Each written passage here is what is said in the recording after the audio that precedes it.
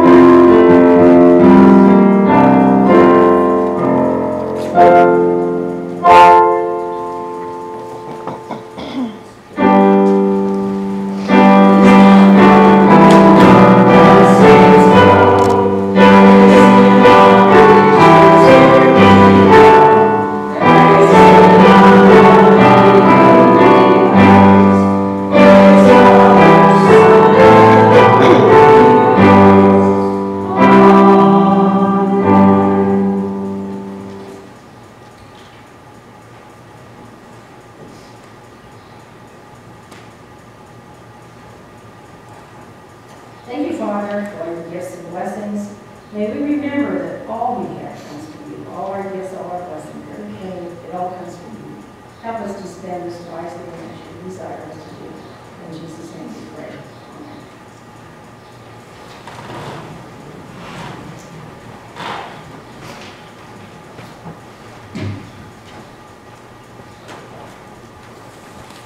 We have any joys this morning? Ron and I have a joy. We went to see Esther this week at Sight and Sound. It's a beautiful play. If any of you have ever gone to any of those, you know how magnificent they are. So if you get a chance, go see it. They're really something to see. And next year they're going to do David. So there's a whole lot in the Bible about David. So that would really be interesting too. And it's got the children. It's a beautiful Sunday morning. It's not raining. We had a bus ride and nothing happened. Yeah, nothing happened. Bus ride was good. Yeah. Couldn't be with friends we hadn't seen for a while. And how about concerns? We remember Pastor Art and his family that are traveling. Traveling home and all others that are traveling. Situation for Florida, yeah. And our kind.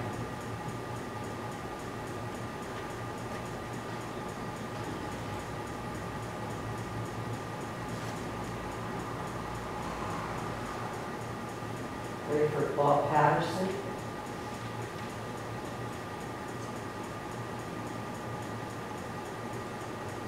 Ron Squires, he had his iron experience Monday, and he said that he had lost, that's all Monday again for tomorrow. That's not good. Anyone else? Trinity. Bill?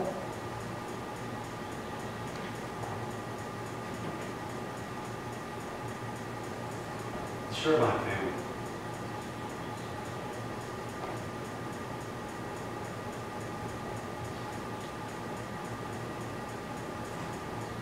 Okay, let's pray.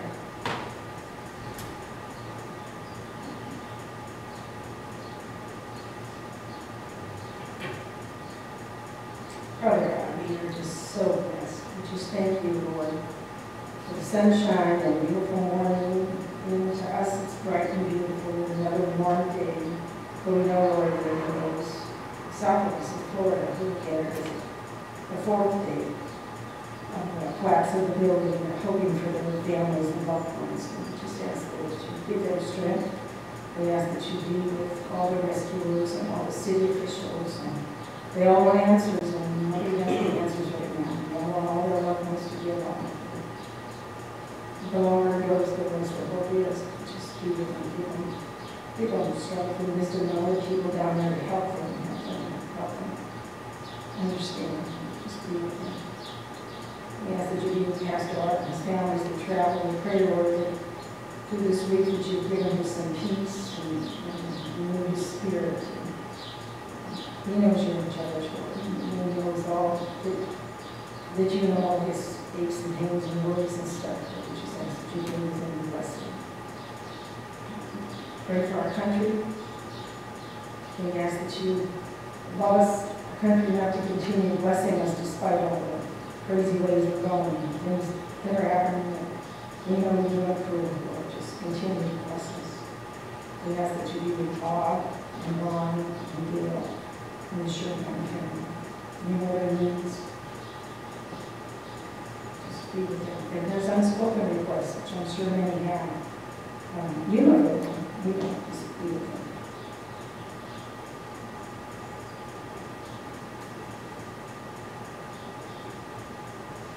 And I want to lift all these requests up to you. Heal them with you. If you want to, that's your desire. May you will be done. Now we pray as you taught us to pray. Our Father, who art in heaven, hallowed be thy name. Thy kingdom come, thy will be done, on earth as it is in heaven. Give us this day our daily bread, and forgive us our trespasses, as we forgive those who trespass against us. And lead us not into temptation, but deliver us from evil. For thine is the kingdom, the power, and the glory forever. Amen. Our next hymn is Because He Lives, 364.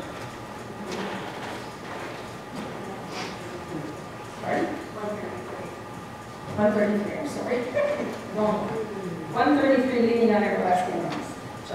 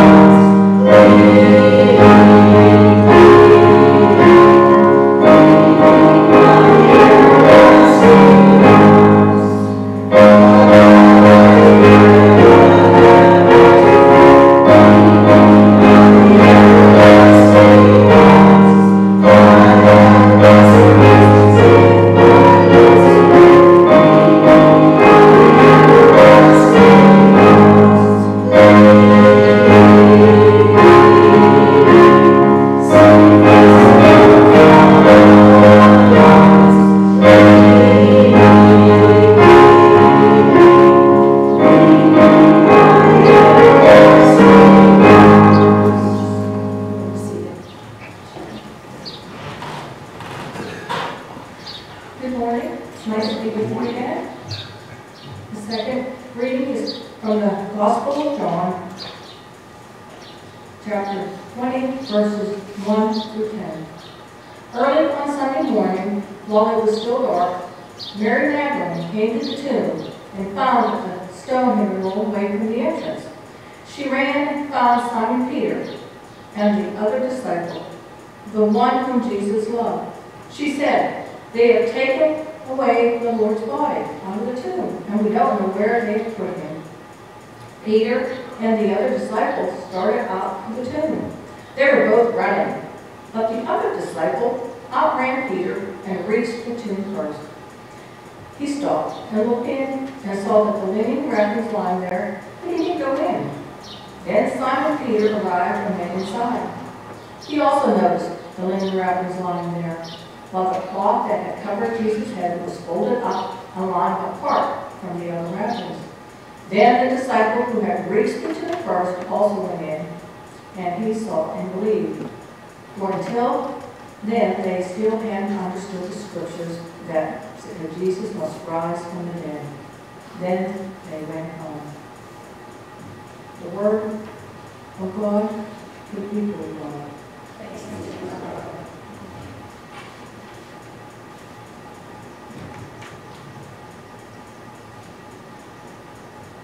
Now, I have done, I don't know how many messages from when God called me to do this, and He's always given me the words. But this time, this message came to me in a different way, definitely from God. But in the beginning of this year, I retired from my job, and I had many people ask me, "What are you going to do now?"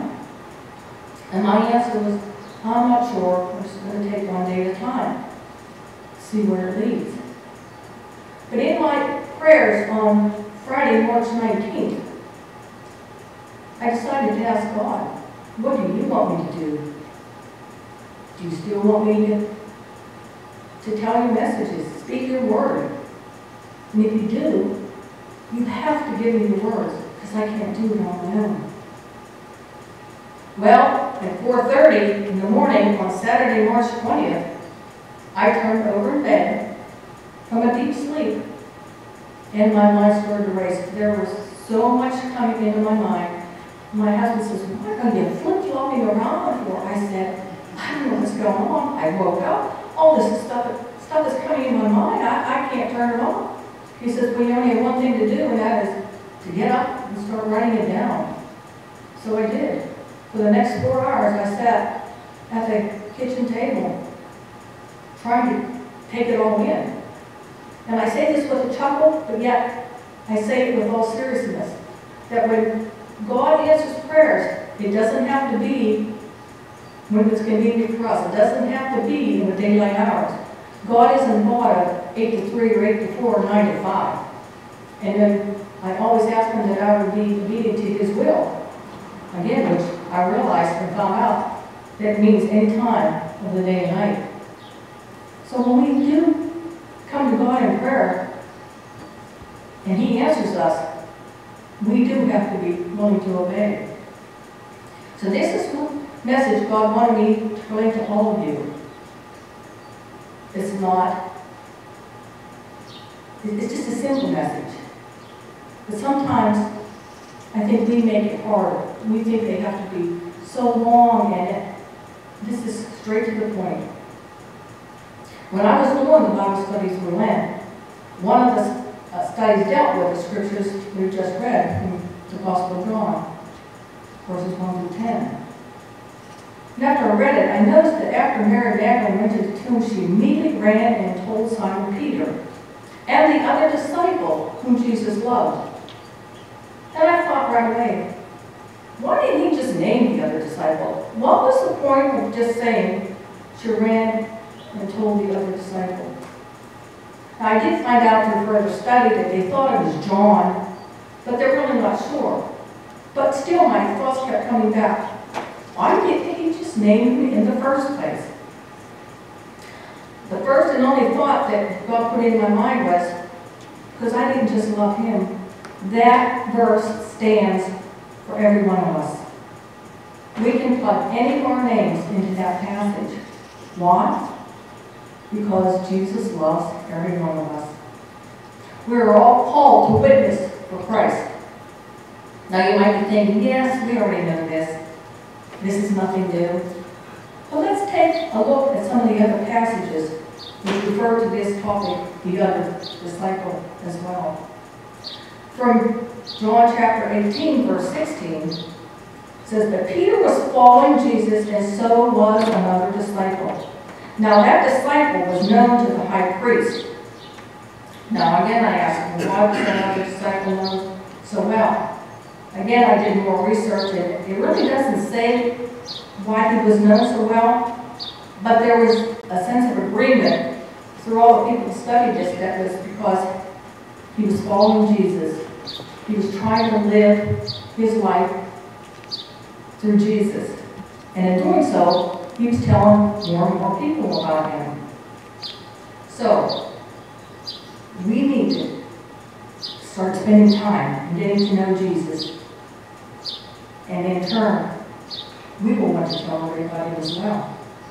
Now, that doesn't mean that we need to be puffed up people about this. We're actually more humbled by the more we read God's Word and the more we try to be his hands and feet and voice. It doesn't make us proud. When we come to know our Savior, we actually learn to live by his standards. And that should be evident to everyone we meet.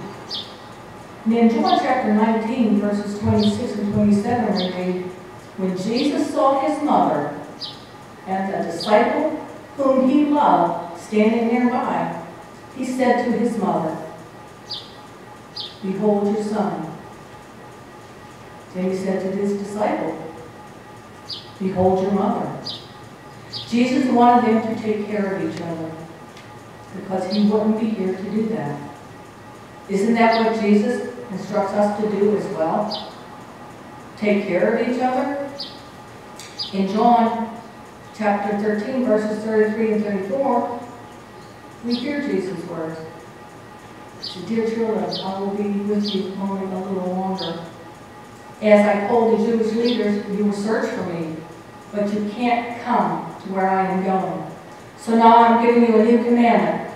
Love each other, just as I have loved you. You should love each other. And in John chapter 20, verse 4, it states that both disciples were running together, And the other disciple ran faster than Peter. Why again, I asked myself. It states in my commentary that maybe John was a little younger and he had more energy. But I thought, what if he just had a little more enthusiasm for searching for Jesus? Could we put ourselves in that situation as well? Are we running enthusiastically to find Jesus every day? Or because we have already found him, we have become complacent?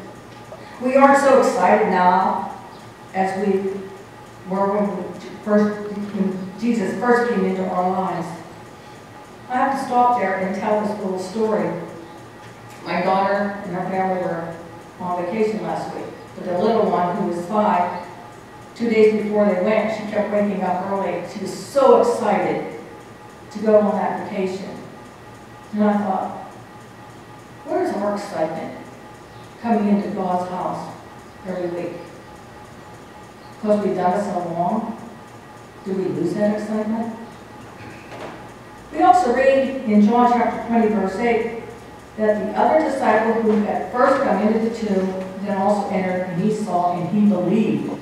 He believed immediately. Did we believe immediately?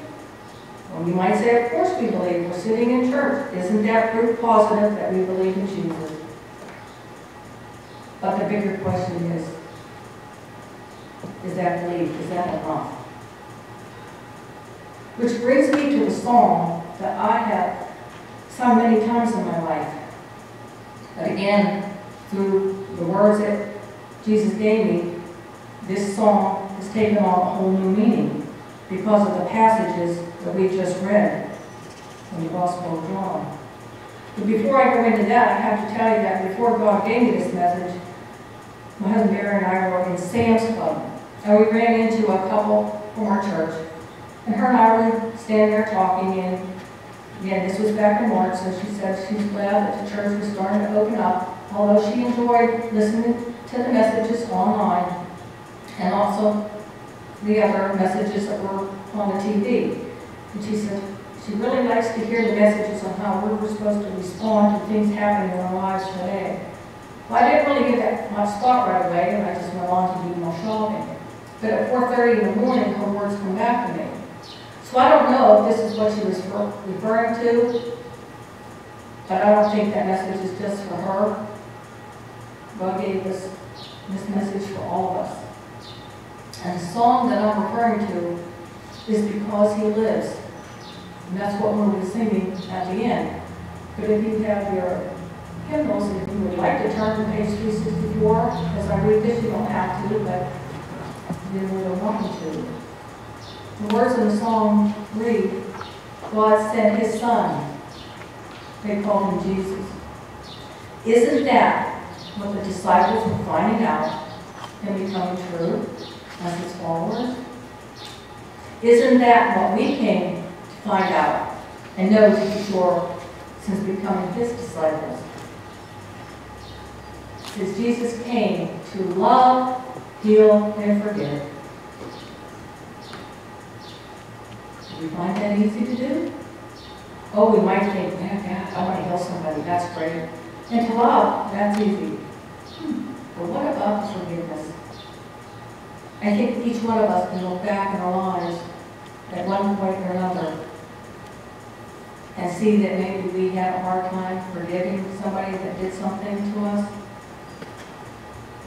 But forgiveness is what it's all about. Jesus came to buy our pardon, and there's an empty grave to prove that our Savior lives. Can't you just put yourself in the other disciples' place when he raced to the tomb, got there, and saw that it was empty? He saw the empty grave. What kind of response did we have when we learned about the empty grave? The second verse goes like this. How sweet to hold a newborn baby and feel the pride and joy he gives. But great still the calm assurance that this child can face uncertain days because he lives. That newborn baby is us. and I don't care how old we are now, we were all born into this world. We all went through the baby phase, the adolescence, and now we're maturing. We're all together there. But I just can't imagine God looking down every time a baby's born. He has to feel so much pride in every one of us because we are his children. But is his joy turning to sorrow because of the way the world is becoming? Jesus gives us that calm assurance that we can face uncertain days because he lives. Which brings us to the present day situation that we've been living. Have we really lived in that calm assurance in the past year? Or can we really say that we are living in that calm assurance right now through this pandemic or any other uncertain times in our lives? How many times have we pushed the panic button instead of turning to God? The third verse is now, and then one day, I'll cross the river. I'll fight life's final war with pain. And then, as death gives way to victory, I'll see the lights of glory, and I'll know he reigns. Isn't that what the other disciple found out and realized when he saw the empty tomb? Can't you just picture yourself as the other disciple that day? Pastor Art uses this phrase a lot. We are an Easter people. I think that phrase depicts the chorus in the song. Because he lives, we can face tomorrow. Because he lives, all fear is gone. I would like to stop there a minute and ask, is this how we are really living our lives now and in the past year? I think most of us wish we could say that all my fear is gone, but haven't we spent most of the last year and present day living in fear because of this virus? Now don't get me wrong, I'm not saying that we shouldn't be concerned and take precautions and get the vaccines or whatever you feel you need to do. But to live in constant fear negates everything that Christ stands for. All fear is supposed to be gone because we know he holds the future. Our life, the life that Jesus gave us since we were newborn babies, are worth living because we know he lives. That's what it means when we are an Easter people. Sometimes I think we forget that after we've celebrated Easter. But we're an Easter people each and every day. We don't have to live in fear because of what Jesus did for us. Now, we can be sad when the people we love are no longer with us, but we can also live with the assurance that when he says he holds the future for those of us who believe, we can rest assured that our loved ones are seeing the lights of glory right now. I believe the message Jesus wants us to take away from this is don't let fear run your life. We still need to live. Jesus took that fear away. Are we living like an Easter people? Are we living in fear, afraid to face tomorrow? It shouldn't be a hard choice. If we really believe in the empty tomb, life is truly worth living just because he lives. So enjoy today, tomorrow, and every day in the presence of our Lord, because the Savior is counting on that. And because of that, may we all be as excited as the other disciple was when he first entered the tomb and discovered that it was empty. We can, we should be, and we are the other disciple whom Jesus loved. And I'd like to say that whenever you get to these passages in there when it says the other disciple, put your own name in there. So many times I read the Bible when I was younger, and I just kept thinking, oh, this happened long ago. But it's just for us today, as it was back then. So I encourage you, put your name in there and see how it stands out and gives you a personal message. We should want to tell this story and be excited about it. When we tell his story to the people we meet, they can have a chance to be his disciple as well. My son, our son, Mark, just going through a little bit of a difficult time now. And he was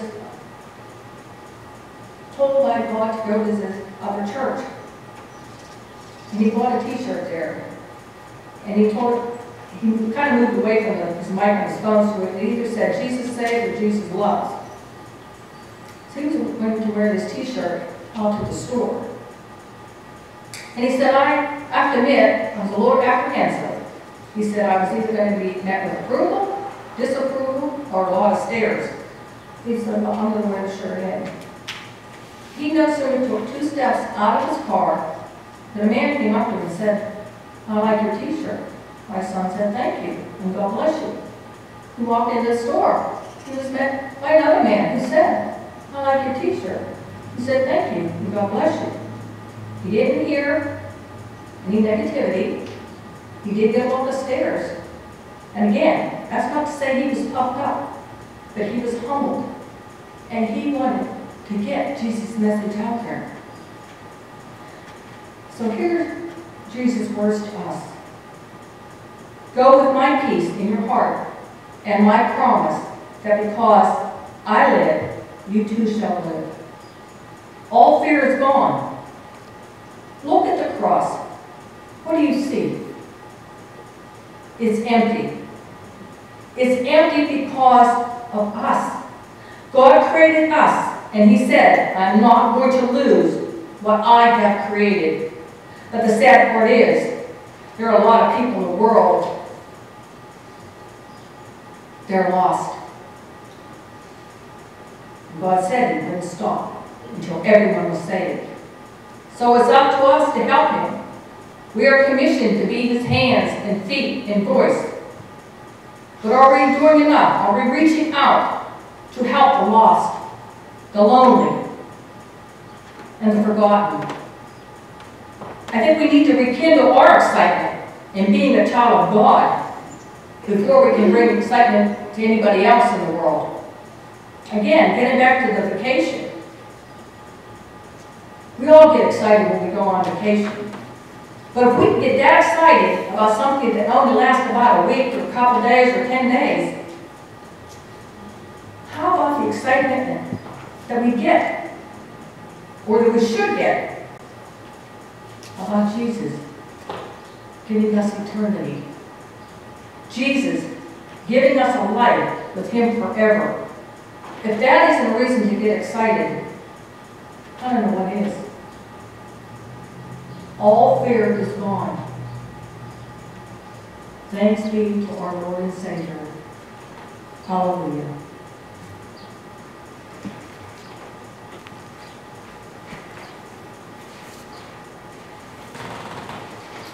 Now, the last hymn is 364, Because He Lives.